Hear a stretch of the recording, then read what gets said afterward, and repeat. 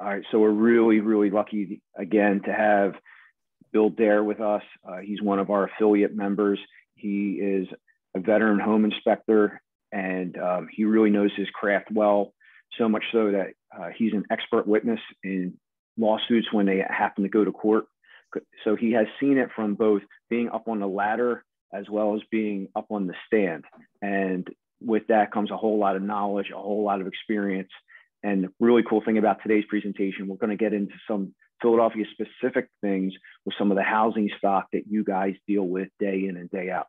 So with that, Bill, good morning, welcome. We're so happy to have you. That's awesome. Thank you, Matt, for having me on board. It's great to see all you people here to get out and, well, not literally get out, but get on the screen. I'm excited to go through the presentation. Matt and I were talking a little bit in the beginning about the unique situation that we find ourselves in the last year, with the market being as zenith hot as it is, where buyers are being challenged in ways to try to get a property that they couldn't get. They probably missed several offers, and they're telling their agent, I need to find a way to make sure that this deal goes through. As far as we're concerned, one of the things that seems to be impacting the industry is waiving inspections. I don't believe that that's an intelligent move. I don't think it's wise. I understand the pressures for it. And certainly it's impacted our business from a standpoint of how many inspections that we're doing on a regular basis. It's down about 40%. And so we have 7 guys in the field. We're doing anywhere from, in a typical year, 10 to 12 inspections a day. And so you can imagine that that's been a big impact, and that's true across the board. I'm in touch with a lot of different home inspectors. So that impact is on me. The impact that's on you is how are you challenged to get to the place that you want to get without giving up the farm? And that's where a good agent comes in and says, okay, so there are some strategies we can use. But waiving inspections has turned into this disaster that is, the full breadth of it is still working its way through the system. According to PAR, the uptick in calls to the legal hotline about failure to disclose is up 40%. As Matt said, I get involved in a lot of these from a consultation standpoint or from an actual expert witness where I get called. I just did a case that was brought against a home inspector, not one of my guys, but another guy. So, you get to see how the lawyers dissect the process. And what I will tell you is that everybody will remember this transaction differently when the lawyers get involved. So it'll have, you will have, as a listing agent, you will have known all this for sure, even though you probably didn't. The seller knew it all, and you made them take this deal without an inspection, which caused them harm. So we want to try to avoid that if we can. So there's a couple of strategies, and we're going to get into a PowerPoint here that we specifically prepared for today. But Matt and I thought this was a good conversation to open up with.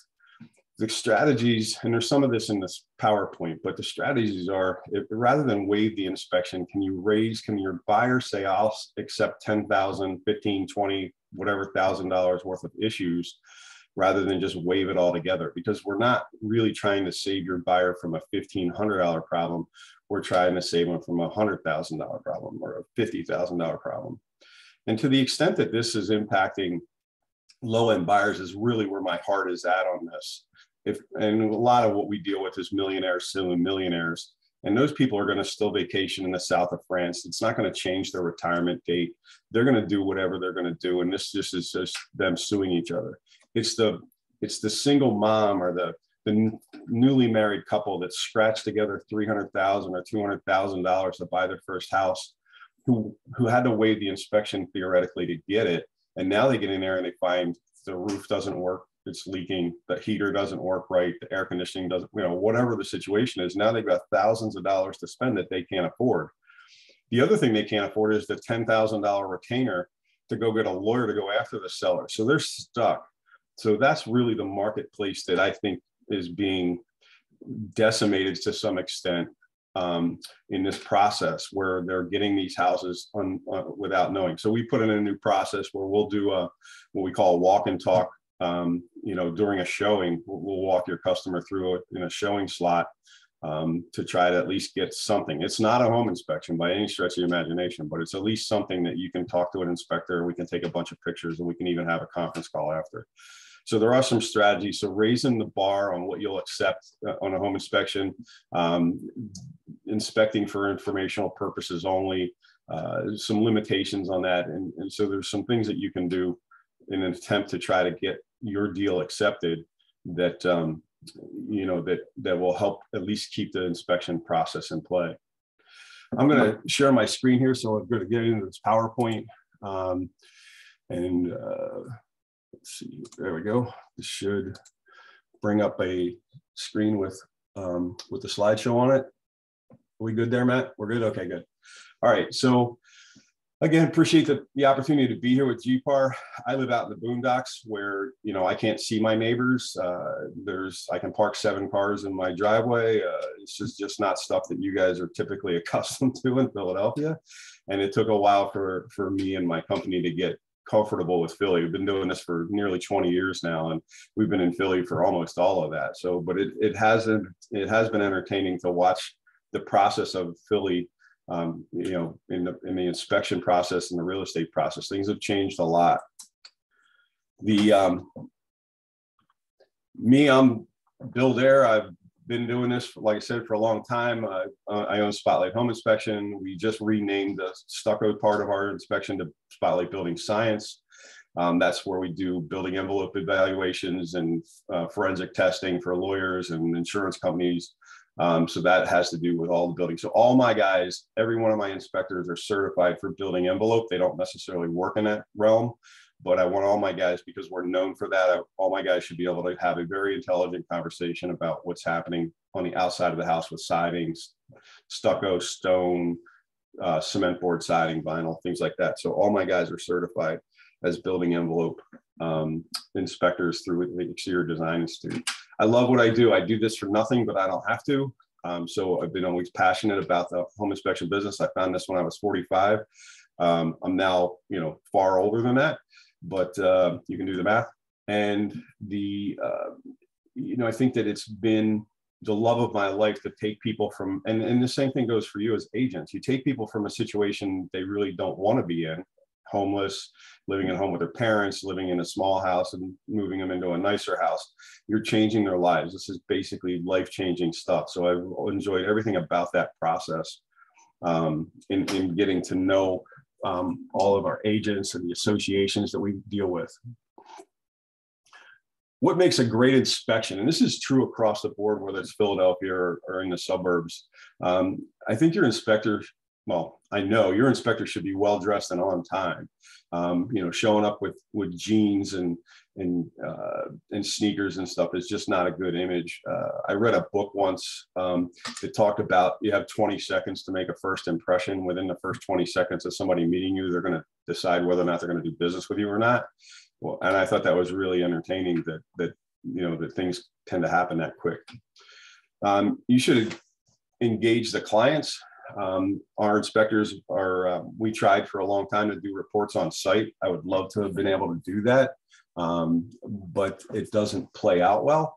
I want our inspector to engage the client. So the inspector should, and this is true just of every inspector that you deal with, they should set the expectations. I think most people think that inspectors can see through walls and predict the future and all this. And I think that's important for the inspector right at the beginning. We start all of our inspections at the kitchen table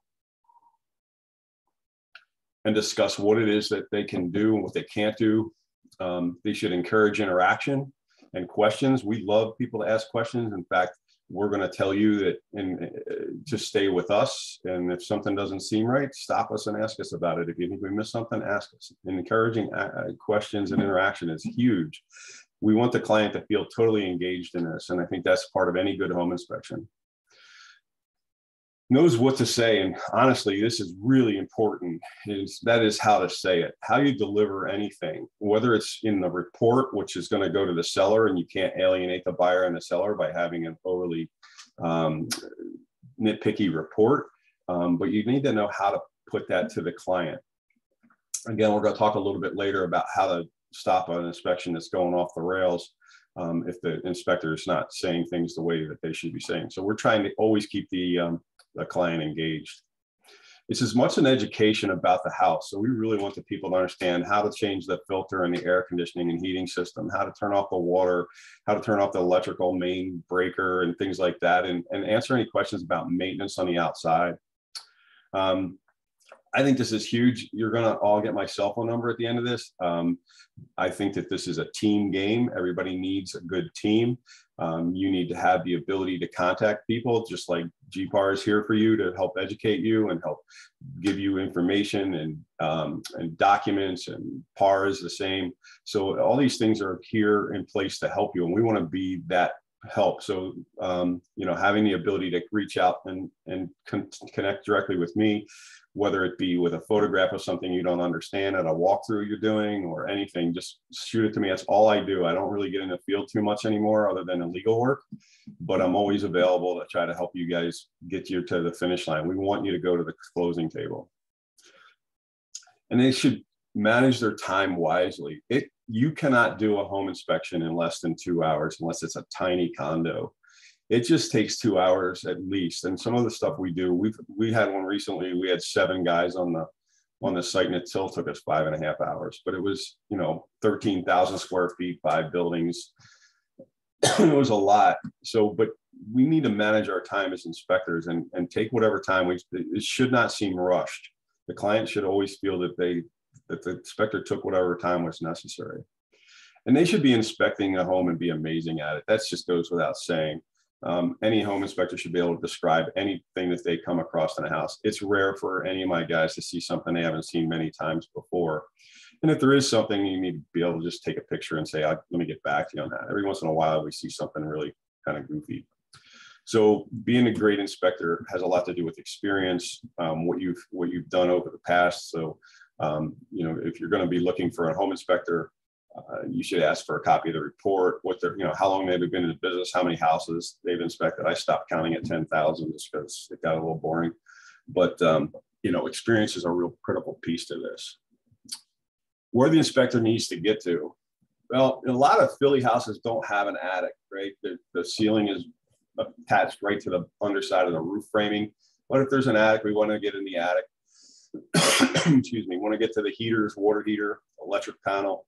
If there's a crawl space that we can get into in Philly, a lot of the basements are like half the size of the house, and the back was a porch or something that got enclosed into the kitchen. That's kind of unique to Philly and some of the other Norristown and Conshohocken, where the kitchen's got pushed out into the porch. So you can't really get underneath of those. But a crawl space that we can get into, we certainly want to be able to do that. Who should attend? Now, this is lovely. I don't know how you can control this as a real estate agent, but if we're doing a pre-listing inspection, which I think are huge, and it's a huge liability release for the listing agent, to get us between, or any inspector, between the buyer and the seller. So instead of the buyer having to be upset with the seller of the house or the listing agent, they can call us and complain about it because we did the full inspection for the house. So they got a copy of the report before they ever had to put an offer in. If it's all possible, the buyer should always attend the inspection. We think that that's huge. There's so much information that's given and so many opportunities to answer questions. So that's something we definitely we want the buyer to be there if at all possible. You know, as interesting as this is, I don't know how you say this to somebody, but bringing kids and animals to a home inspection creates a difficult situation. You're a guest in somebody else's house. I've had kid banging with their fist on baby grand pianos and animals running around. And now with video, everything's being videotaped, right? The Ring doorbell has video on it. So the seller of the house is kind of halfway watching a lot of times what's actually happening in their house. So just try to remember that if you're the buyer's agent and you're in there for a showing or whatever, there's a chance that you're being videotaped and people are listening to you. So have all your conversations outside, away from the doorbell, and your situation will be greatly improved. The key items that we're going to inspect. Well, one of the biggies is a roof. I think that the roofing on a house in Philly is challenging. A lot of the times it's difficult to get up there. Every one of my guys has a drone. Your inspector should have a drone if he can't get on the roof or she can't get on the roof for some reason. But roofing is a huge issue. We're going to talk a little bit about some of the Philly specific stuff here in a minute, so I'll wait for that. Siding and windows and doors. So we're going to look at the mortar intrusion behind the siding potential for that, the windows operation, the doors, do they lock and latch? Grading and drainage and downspouts. This is a little bit more outside of Philly. Philadelphia, a lot of what you guys are dealing with was just sidewalks and patios, and you're allowed to drop your gutters into the stormwater management system, which is really a unique situation. So there's basically, it gets dumped into the sewer line for the most part. So you can get rid of water. Electric panels, wiring, outlet switches. Older houses had a lot of challenging wiring. If you think about houses, we think of them in age brackets. So anything built in the last 30 years, we're not dealing with very many electrical problems unless Uncle Buck showed up to do something. But if it's original wiring, it's not usually problematic. Back in the 40s and 50s, we had a lot of cloth. There wasn't a lot built in the 30s, obviously, because of the Depression. There's some aluminum wiring in the 40s and 50s and even 60s. And then before that, back in the, and this goes to a lot of Philadelphia stuff that was built at the turn of the century in the early 1900s, had knob and tube, which is hugely problematic today. It ran its course. It's not accepted pretty much anymore. A lot of insurance companies won't insure a house with knob and tube wiring. I'm going to leave some time for questions, I hope, anyway. So if anything pops up, just shoot me a text or an email later. I'm happy to answer it, or we may have an opportunity to do that on camera here. Visible components of the framing. A lot of times in the basement, we can see the floor framing. We do pre-drywall inspections for new construction, so we can see a lot of the framing at that point. Safety is obviously a huge concern for us. Railings, handrails, trip hazards, ground fault circuit interrupt, which is the little outlets with little buttons in bathrooms and kitchens. Attic insulation and ventilation, if we can get there. And siding installation issues such as stucco, which is a huge problem in the city of Philadelphia, stucco, veneer stone. The fail rate on stucco installed in the last 25 years in Philadelphia is very high. I used to be able to say 100% because there was not a single stucco house that I had seen in Philadelphia that didn't have damage behind the stucco, but we have found a few recently that were built a little bit more recently. So hope is high that we can get out of that trend in Philly. Possible additional inspections. So besides the home inspection or pre-listing inspection, which those are the same, it's just one's done for the seller in advance of putting it on the market and one's done for the buyer, obviously. Wood destroying insect, which is commonly called a termite inspection, but honestly, you're looking for powder post beetles, termites, carpenter ants, carpenter bees. There is some discussion about moving to a wood destroying organism inspection, which is going to include mold and wood rot, but they haven't done that yet as far as I know. Radon testing. Radon in the city is kind of hit or miss. I'd say it's less likely in the city than in the suburbs, but it still exists, but it's not on as high a percentage basis per capita. Water testing in the city, again, we're dealing with public water. There are some people that are really OCD like me that would test the water anyway. On the outside chance there's lead pipes out in the water mains and things that they can't see, but water testing is something we do.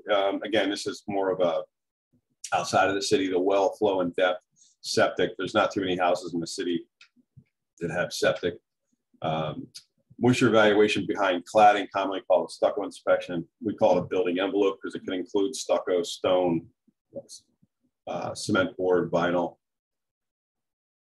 Those are specific inspections that generally your home inspector is going to call for. If he sees something that he doesn't feel is okay on the home inspection, he can amp up the inspection and call for an invasive inspection. Mold, air quality. We got into this just because I got so tired of the mold guys blowing up my real estate transactions. So mold and air quality, people call me and say, can we get a mold inspection? I want to know if there's mold in my house. And the answer is yes, there's mold in your house. It's everywhere. You can't get rid of it. But it's not something that we're going to necessarily get worried about unless it's actually growing in the house. And pool inspections, hot tubs, things like that. So some things unique to Philadelphia. Rooftop decks. This goes to kind of newer construction. I've got some photographs of some of the stuff after these slides, which are really entertaining to me as a home inspector, maybe not so much to you. But draining the water away. So unbeknownst to apparently every contractor in the city of Philadelphia,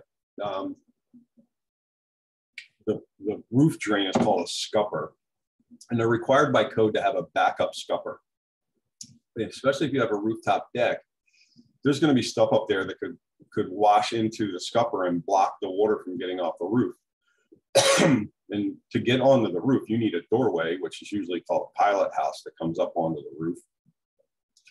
And I'm sorry, but if you get 3 or 4 inches of water on that roof, now you have a water feature because it just ran in the door and it's going down the steps. So having a backup scupper is really a big thing. So when you look at the drainage on a roof, you should see not only the basic scupper, there should be a secondary pipe close by that allows, in case that gets blocked, that it still drains. That's something we point out on very high number of roof inspections. The rooftop railings, we've seen some really, I mean, think about this. In most cases, you're 3 or 4 stories off the sidewalk.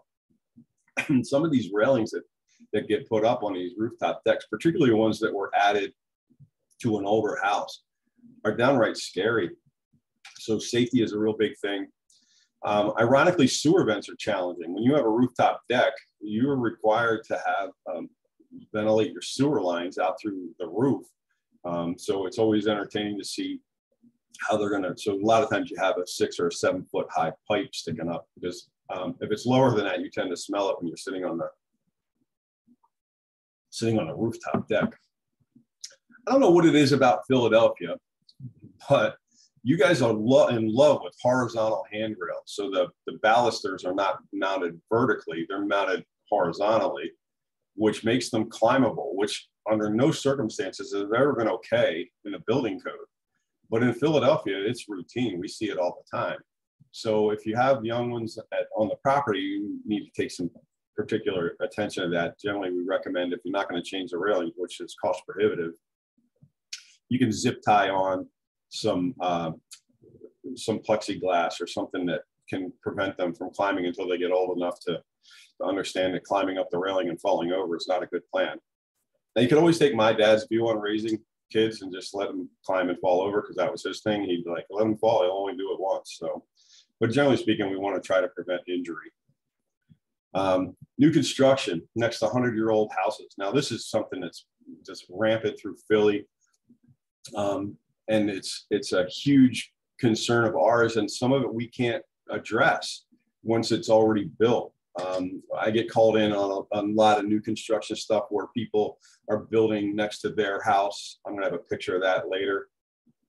And they're unhappy with the way things are going. So they call me to come out and look at the new house going up to their house. And so it's problematic. They're gonna tear down the wall. And in Philly, these row houses were built to rely on each other. So there's 6, 7, 10 houses in a row, and the wall between them is called a party wall. And that wall had flooring that tied the wall in from right to left, from side to side. And when you take the other house away, we've lost that support, or that additional support. So a lot of times there's some additional framing or some tie-ins that need to happen. So that connection is difficult. The next thing that we can see a lot of times is the roof connection from the old house to the new house is always entertaining. It's almost never done well, because the people putting up the new house don't really care about the old house. And so, and a lot of times I think they're feeling that it won't be long before that old house is torn down and another new one's built up right next to it. But the roof connections are something that we're going to inspect pretty diligently, depending on if we're in the old house or the new house. It'll change how we feel about things. We can check things with thermal cameras and moisture meters to see if water's getting in, but that roof connection is always fun. The party wall has to be fire rated. Now, in the city of Philadelphia, which you guys have had the fire code, thanks to Ben Franklin, for an awful long time, It was the first city to have such a code. So the fire separation between houses has been something indicative in the construction process. So most of the houses that exist in Philadelphia, that brick party wall between the houses is a great fire separator. New construction, the party wall has to be designed to be fire rated, and it gets challenging because when you build a new house next to an old house, that party wall is going to extend up typically beyond the old roof, and that fire separation needs to continue on up all the way to the roof of the new house, because if that old house catches on fire, that fire is going to go right up the side of the building. So party wall fire rating is always something that we're challenged to try to figure out if we can see it. And then foundation is, again, I got a really good picture of this because they're digging a new foundation next to an old foundation. And that always creates challenges, and sometimes it's not done very well. Construction in Philly. If you've got a great contractor in Philly that'll return your call and show up and do a job, take them to lunch. Kudos to you. It's difficult to find a good contractor that actually does a good job that isn't booked out 2.5 years right now in the city of Philadelphia. The cost of construction is amazingly higher in Philadelphia, and that has to do a lot with constraints. It's difficult to get a dumpster into Philadelphia anywhere to get rid of stuff. There's no place for them to park their trucks. Like, everything is challenging. I was involved in a litigation case on a stucco problem in Philadelphia, and the cost to repair this house was 3 times what it would cost to do it out in the suburbs. And the lawyers on the case were very upset about this. And I said, well, we'll be happy to reduce the price of this stucco, but you guys all have to show up with 5-gallon buckets, because every bit of debris coming off of this house has to be bucketed out 1.5 blocks to where they can actually put a dumpster to get rid of it all. And they didn't really want to do that. So they went ahead and settled the case. So it's really difficult to construct in Philly a lot of times. So the cost of construction, when you're estimating, has to be higher in Philly.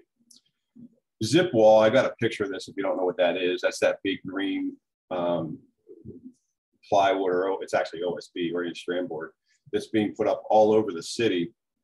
It's a very decent system. I'm not hugely in love with it, but it's a system, so it has to be installed properly. And I have yet to see it installed properly, ever. Not just in the city of Philadelphia, ever.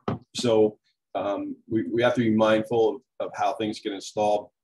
Egress is always a challenge in Philly. Where you're going to, if you're going to do a finished basement, we really want you to have a means of egress, a secondary means of egress. And that's always a challenge because the backyards are so small. You can't really go out onto the front sidewalk. Safety is always a concern as far as people getting in. So egress is always a challenging. And then gentrification. This was not even a term not that long ago, as far as I know. It's only something that came to me in the last few years. But the whole gentrification is a process. Obviously, if you're in Philly, you're familiar where the lower income or less expensive housing is getting replaced with higher end housing, which costs a lot more money that the people in that neighborhood can't really afford. So it creates this potentially troubling dynamic between the people that still live in the neighborhood that didn't cash out yet and the people that are moving in. So I've got a map of this in a minute. It shows you, talk to you about it a little bit. So Philly has some challenges. These are some of the top ones that I think that came to mind. Rooftop decks, I mentioned. This, I can tell you this because there's 3 of them and they're basically identical. This is across the street from Bessie Ross's house. This is like a $2.4 million townhouse. Yes, that's a roof. 12 inches below that is the actual roof. And yes, that's a hot tub in the left corner. There was seating up there. So this, you don't see this outside of Philadelphia. Why do you see it in Philly? Because there's not room to put a backyard. So you're trying to move the yard up onto the roof. So this was this is what I was on a couple of years ago, the inspection. And yes, this is an extension of that. Now we've got basically a sink up there, which creates plumbing challenges for the owner in the wintertime. That all has to be winterized. You've got a grill up there. You've got granite countertop or marble countertops. This is all on one roof. So I can't really even see the roof because those panels that you see that you're walking on are sitting on 12-inch high standoffs. So below all that is the roof and the drainage and all that. So this is all unique to Philadelphia. We just don't see this anywhere else in our region. This is a foundation issue. The house that you're looking at was one that I was involved in during the original construction. Not long after, as is typically going to be the case, now the house that was next to it was torn down to build the house that we're looking at, and then somebody decided to build a house up against this the newer house. If you look at the bottom of this, below, so you see the vinyl siding, then you see the poured foundation for the newer house that is already built, and then you see these square blocks. Well, that's a theoretical attempt at underpinning, because see, if you see, they dug down past the foundation.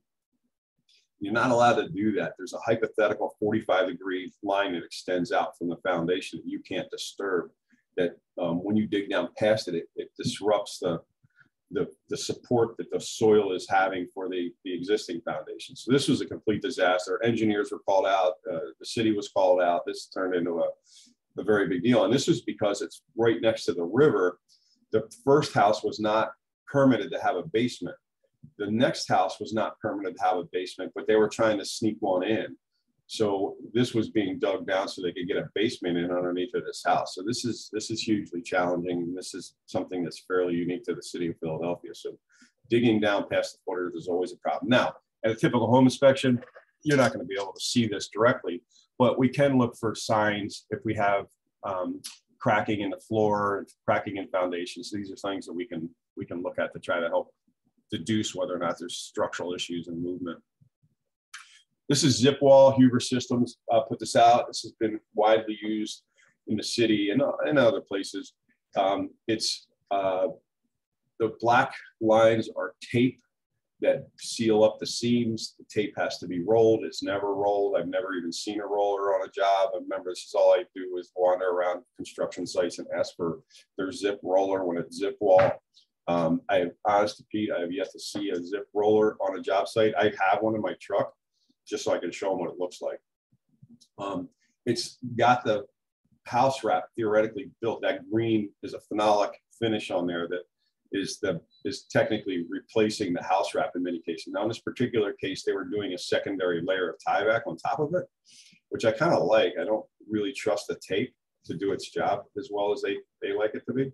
But that zip wall, and it has its own challenges for installation. And I think the biggest challenge is the contractor thinks it's going to solve all their really poor installation processes. So that's what zip wall is.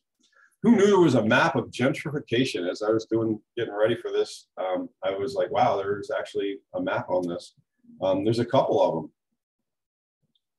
Some of them didn't look as nice as this, so I picked this one, but some of them actually give you the percentages of houses that are being torn down and rebuilt. So this gives you an idea of what's happening in the city as far as where things are turning over. I guess if you're a real estate agent and you had a buyer that wanted to buy in the red area, the non-gentrified area or the gray area, it would be entertaining to look and see how close to that blue area you are, because that's what's happening, right? The bands of gentrification are expanding out. Nobody's going to build right in the center of the gray area. A new construction very often is going to be more that's going to be abutted to an already improved area, and it's going to keep expanding out. This is back to typical home inspections. Moisture in a crawl space or a basement are a huge problem, even in the city of Philadelphia. Downspouts that are disconnected and dropping right at the foundation are always problematic.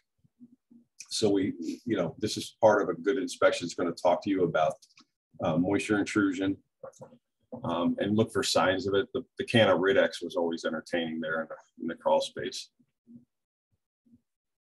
Mold mildew is, in older houses in particular, is pretty much a big problem. The left picture is up in an attic. If you have an attic that's not well ventilated and a lot of humidity in the house, you'll get condensation on the roof deck, which will support mold growth. The other is, I don't know whoever thought it was a good idea to put wood paneling in a basement, but that's wood paneling in a basement. So the first order of business is to address the moisture problem first before you start thinking about the mold. And a good resource is the EPA's website, epa.gov/mold. They say in there you don't need to hire a crew. You can clean it up yourself with soap and water. They don't really support bleach. They want you to use soap and water. So if you've got a client that's selling a house that has some mold problems, you know, it may not be necessary to hire a big professional crew. They may be able to follow the EPA's guidelines on cleaning it up themselves. This is on the back of sheetrock. We see this a lot more on newer construction, where down at the bottom of that wall there, you see that black stuff, and then all the way almost to the top of the picture, you see it turns to yellow. Mold is very colorful. Mostly it's the color of green, which is called money, going out the door trying to deal with it. So deal with the moisture in the basement. And that's the first line of business. If it's on sheetrock, from my perspective, the sheetrock has to go in the trash. It's too difficult. You can't really clean that. There are some paints. Zinsser makes a mold killing primer that they declare you can paint right over it, and it's good to go. Foster's 4020 is another that covers mold, but I want to use that more on framing. Drywall, I think, should be thrown away, but that's personal choice. This is the underside of this you'll see a lot in Philly. This is old pine tongue and groove flooring. The green stuff in about the middle of the picture was almost certainly in that wood when it was installed. That didn't grow there since the house was built. That wood was stacked up and got wet, and the mold grew in there before the wood was ever put down. On the floor joist to the right and left is a little bit of white mold, probably aspergillus or penicillin, one of the more common molds. That did grow there since the humidity control was not good in the house. So these are all things that you should see on a home inspection that the inspector should be able to discuss, and de-escalating the conversation into, hey, go look at the website for the EPA and deal with it the way they say to do it. Don't just call in a mold abatement. There are some places where I think that's necessary. That's where I think it's necessary. That's a big mold problem. You can't deal with that yourself. That's basically gutting. That's in a basement. That was a bank owned. You can see the actual line in the drywall about 2 feet up. That's where the water was. So the bank turned off the electric, which was brilliant. So that turned off the sump pump. Under sinks is a really big area we find a lot of times, especially if the drain leaked and stuff. So there's a little bit of mold under sinks a lot of the time. So these are just some of the places we see mold. Missing and wide balusters is a big problem. This is some of the more common things we're going to see on a home inspection. And again, it has to do with your inspector de-escalating don't ratchet up the pressure. There's enough pressure in the transaction already. Balusters that are more than 4 inches apart, or we talked about this, mounted horizontally, loose railings, loose toilets, loose sinks, loose steps.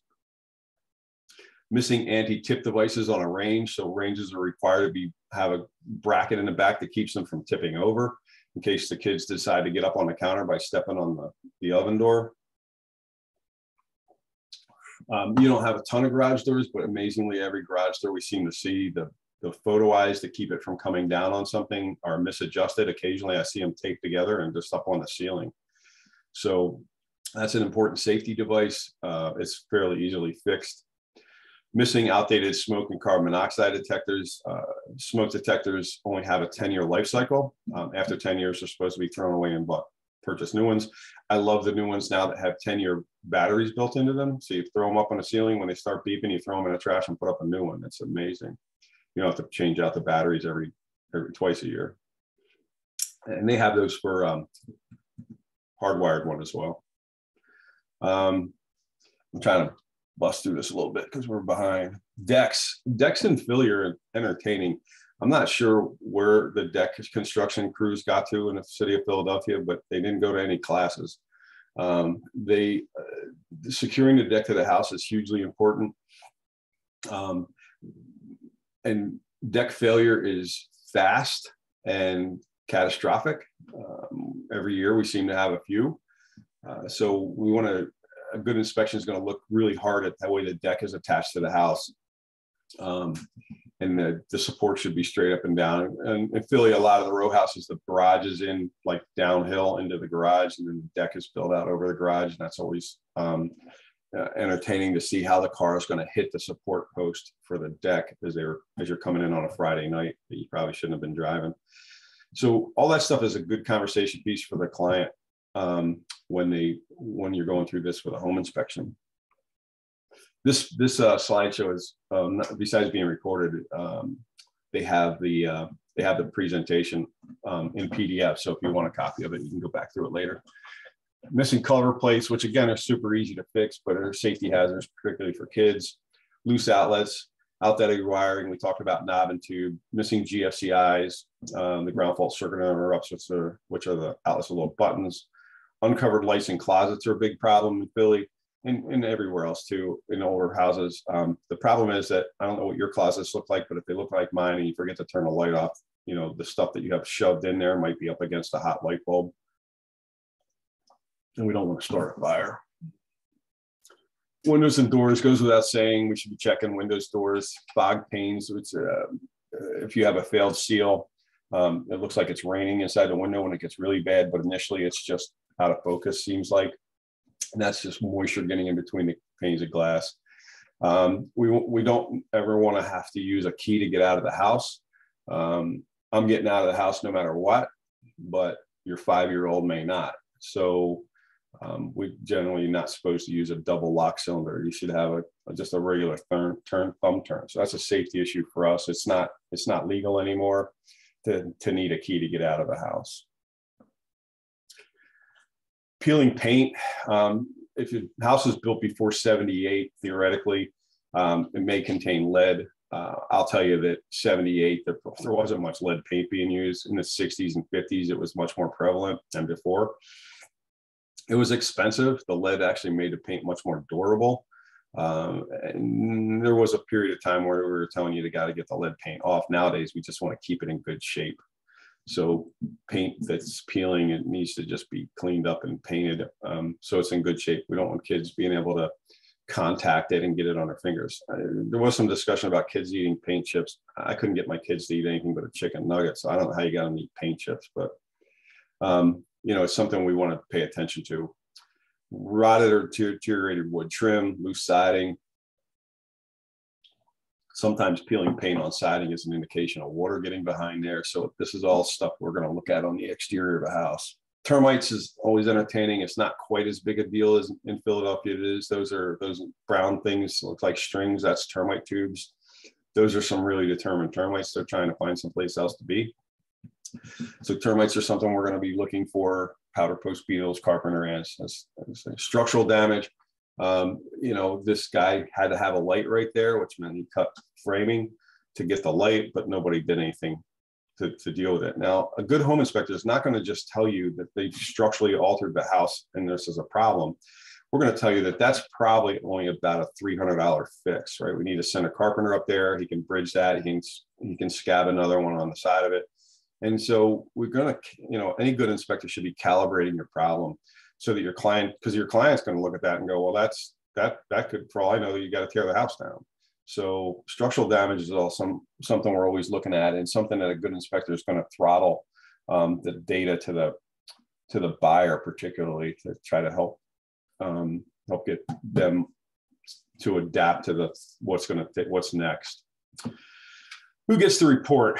My wife had her birthday this past weekend, and we were away trying to celebrate her birthday, and some bank got a hold of my cell phone number and would not let me go because somebody had given them a copy of a stucco report, and they wanted all kinds of data because they don't give your bank anything. Please don't give them a home inspection report. Don't give them a stucco report. There's a confidentiality that's inherent in our process. So the home inspection company is only allowed to release the report to the client. And in our case, it's in the contract that the client's agent. If we're working for a buyer and the seller calls or the seller's agent calls, we will not give them a copy. Now, they are entitled to a copy at no cost based on the agreement, the PAR agreement, but not based on us. So it would have to come from you. But just don't give the appraiser. There's no reason for them to have this stuff. And, every bank wants lend money on something that's flawless, and there's just aren't any flawless houses. I told you I'd give you a little bit on how to stop something that's going off the rails. So if you're a listing agent and you feel the inspection is going crazy, I think you should always attend a home inspection with your client, especially when you're the buyer's agent. You'll better understand the concerns that they have. You'll be able to ask questions of your own. And when you see the report, it won't be a mystery to you. If you're on an inspection for your client, it's not us. If it's me, I'm going to give you my number. You call me and we'll take care of it. But if you feel the inspector is being too hard on a house, delivering a message without good bedside manner, ask politely if he or she sees this often. Rarely does a home inspector see something in a house that they haven't seen multiple times in the last few weeks. So, if they're being very difficult about something and talking about something that exists at the end of the world, you could politely ask them, do you see this often? Oh yeah, I see this all the time. Okay, so it's not something that's just unique to this house. So you're just ratcheting back the pressure from the home inspector that may not be adequately prepared to deliver the information. Ask if they have an opinion to the urgency and potential cost. There's a lot of problems with houses, and some of them don't have to be fixed all that quick. You just got to know that sooner or later you're going to have to take care of this. And then ask the inspector to opine on what he thinks the cost may be. Again, you're just trying to give your client some perspective here. And don't contradict the inspector. If they're wrong, that's their issue. If you're wrong, that's one of the biggest cases I ever heard about. Was a real estate agent said that the inspector was incorrect, and the client accepted the explanation of the real estate agent, and it wasn't, the inspector wasn't wrong. So the real estate agent got sued, the broker got sued. It was a big mess. So don't contradict them. Just let them do their thing. If need be, send me their report. I'll talk to you about it. If it really gets hectic, we can get involved. But I would say don't contradict the inspector. Let them hang on their own noose. Ask the inspector to help set expectations. If he's not doing this at the beginning of inspection, say, hey, can you help us understand what it is you're going to look at, how you're going to look at it?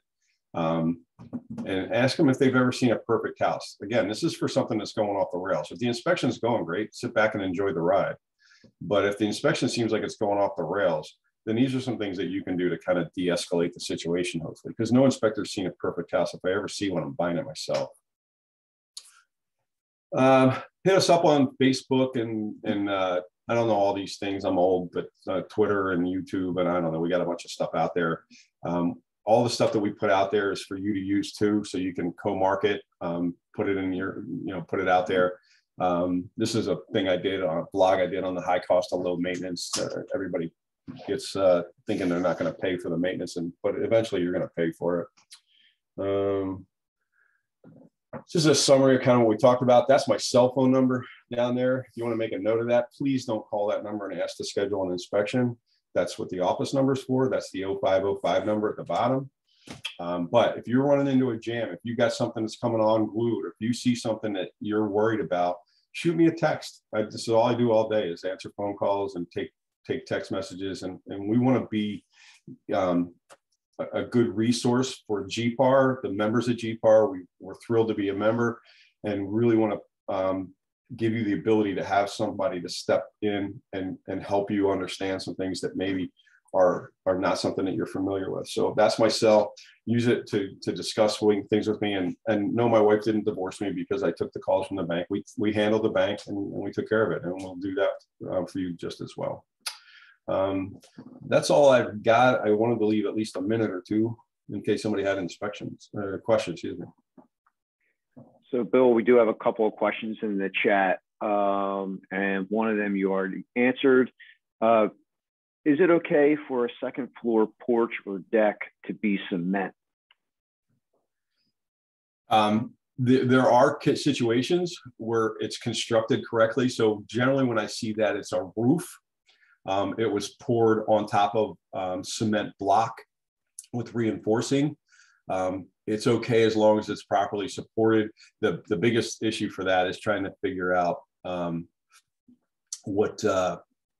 how they sealed it to keep water from, depending on what's below it. If there's a room below it, then the challenge is the roofing product that's going to protect it from having moisture, because concrete is hygroscopic. Moisture will pass through it, but it's okay if it's properly supported. It seems like to be a general theme. You have these different ways of using materials. It's got to be used the right way, right? Yep. Because it's funny, I saw this old house and they were doing that. They were installing that green board system, and they were using rollers. Hey. One other question in here. I thought we were legally responsible to provide the seller with a copy of the inspection report. You are, but I can't provide it. So if we're working for the buyer, it's inherently in our contract and in our standard of practice that information only goes to you as the buyer and the buyer's agent. If the seller wants a copy of it, they are absolutely entitled to it. We just won't give it to them. They're going to have to get it through you, because we never want the seller to see the home inspection report before the buyer. We want to give you all the opportunity to couch the information, to figure out how you want to present it to them, and then you deliver it on your time frame. So yes, they are absolutely entitled, but it's not coming from us. Would you always recommend removing all knob and tube? More than likely, yes. There are a few cases where it's just serving lighting fixtures and not the outlets, which is really the biggest concern. But the problem is that a lot of the insurance companies have moved away from it now. It's run its course. You're talking about a wiring product that's now nearly 100 years old in most cases. The insulation's falling off. And really bad things were done to knob and tube over the years. So yeah, generally speaking, yeah, we're going to tell you, you got to get rid of the knob and tube. How do you handle a situation when the inspector missed something like a cracked soil line? We always want to give the inspector an opportunity to deal with this, right? We literally say in the beginning of our inspection, if anybody says, home inspector, can't believe your home inspector didn't ... stop everything, call us. We want to be involved in the conversation. But if he missed it, depending on what was the situation, we had one that we missed up in Pottstown. And it was, when I went back and looked at the pictures, you literally couldn't enter the basement. There was so much stuff in the basement. All you could do was walk down to the bottom of the steps and do a 360. That soil line was buried. I can't really be held accountable for that. Now, we did step up and help that guy a little bit to figure out a solution, because a good home inspector is going to understand that for every call that I get about a problem, you're getting 3 as the agent, right? You recommended them that, this is your inspector and this is ridiculous. But generally speaking, if it was readily visible and they missed it, they should step up. We all have insurance. We're required by the state of Pennsylvania to carry insurance. I believe the minimum is 100,000. We carry a couple million. Never have seen, to be clear, I've never been sued, never tapped my insurance company. We've always stepped up and tried to help, and a good inspector is going to do the same. So you should always contact the inspector first and give them the opportunity to go back and look at it.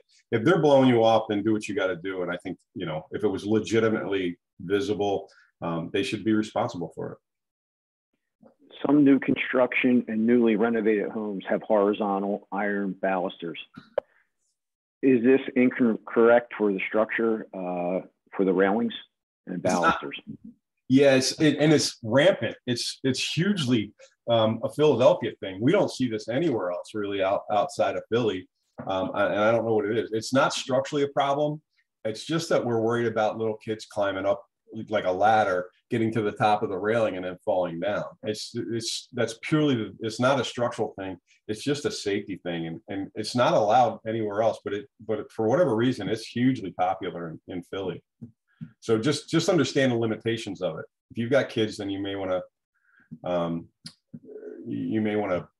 deal with that. But like I said, you can use zip ties or wire ties to fasten some plexiglass on there temporarily to keep them from being able to climb it. All right, this is the last question we have here.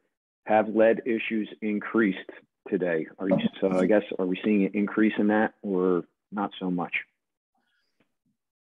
Well, not an increase. Now, Norristown Borough just implemented a requirement that you have to have lead dust testing done, which is going to increase the lead reaction in pocket areas. Now, I don't know if other places like Philly are going to pick up on that and go with that. but I would say no, that generally speaking, lead hit its zenith back in the mid 80s, where everybody was going crazy. Like, you got to strip all the lead out of a house. And then they realized they were actually doing more damage by creating all this lead dust, trying to remove it. So nowadays we just want to keep it in good condition, keep it painted. But you know, to answer the question, if the boroughs and townships start increasing their lead testing requirement, yes, we will then start to see more. We're already seeing it in Norristown, where now the lead dust testing or lead testing is required as part of a real estate transaction. And so, you know, but the reality is that lead is not as big it's a problem for small children below 6, right? So that's the deal. Any kid, brain development before 6 is where lead contamination can affect the kid's cognitive future. But generally speaking, we just want you to keep paint in good condition, keep it cleaned up. All right, so let's finish on a high note here. We got some awesome comments in here, Bill. This was exactly what I was looking for. Thank you for conducting this training. Thank you for the great Zoom meeting. And then we have a testimonial here. I'm not sure how much you're paying Paul, but he said, Bill, I've used your company for years and your inspectors are professional, in my opinion. Excellent presentation. So, Bill, thank you so much. Awesome, awesome presentation. Thank you to all of our GPAR members for joining us today. This is really great, insightful stuff. And, you know, we're not going to let Bill go. We're going to get him back in here sometime further down the road because there's always new things that he's learning, as well as you guys are learning new stuff out in the field. So it's one of those things where we'll see what's happening and give another opportunity to have Bill join all of us a bunch of months down the road. But until then, thank you all. Have a great week. Have a great end of the week. And remember, Philly Home Show tickets. Come and get them. Thank you. Have a great spring market, guys.